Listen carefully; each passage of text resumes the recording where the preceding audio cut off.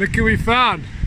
Ladies' favourite, Lauren Cannon, here with the girls. Mommy, on duty, always.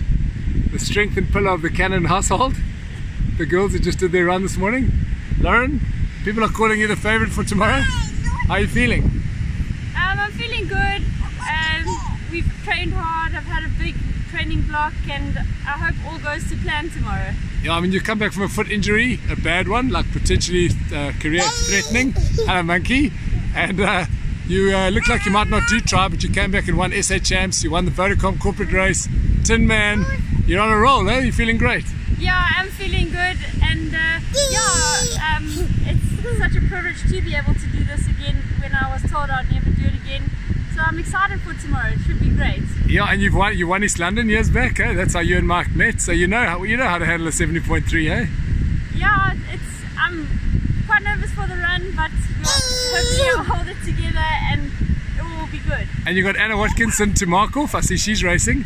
Anyone else that you're gonna kind of pace off, or are you just running your own race? No, I think it'll be great just to do my own race and see what I can do. Yeah, and I mean, the water looks super warm. You think maybe no wetsuit might suit you, a little swimmer. That's probably.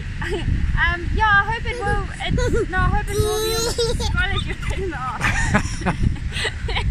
I hope it is a wetsuit swim. I think it does make it much easier. Yeah. And yeah, it's just a fair playing field, I think. And otherwise, conditions looking perfect. Eh? Beautiful day here in Durban. Yeah, it's a magnificent day, and I think if it holds out for this tomorrow, it'll be a great race. Any tips for the girls just trying to finish, the humidity and the heat? I don't think there's. I think it's just the beachfront, the cement.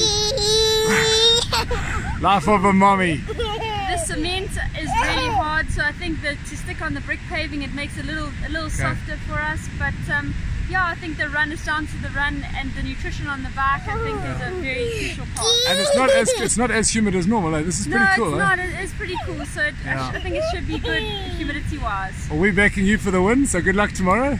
Race your heart out to see you at the finish. Thank you.